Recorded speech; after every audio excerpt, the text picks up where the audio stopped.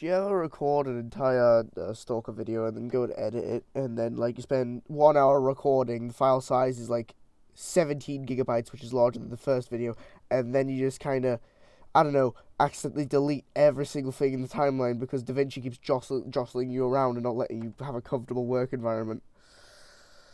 Dude, it was the first video I edited. It was decent, and it had good stuff, and it was a good video, and what else? It was a shit video. But still, it was a funny shit video. This is getting age restricted instantly because I just said that, and it's not, the video is even 50 seconds long. But oh my god, you gotta understand. Oh,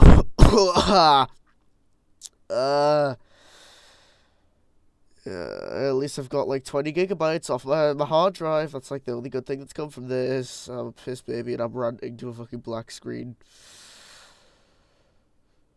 So how's your day going?